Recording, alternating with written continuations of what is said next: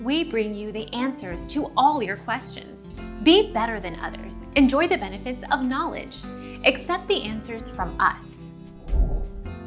According to the Vera Institute of Justice, incarceration costs an average of more than $31,000 per inmate per year, nationwide.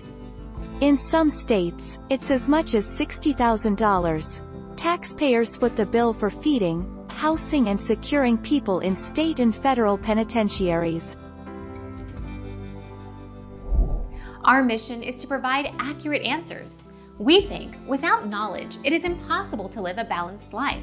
Be competent, be skillful. Thank you for watching. Don't forget to subscribe and hit the bell notification.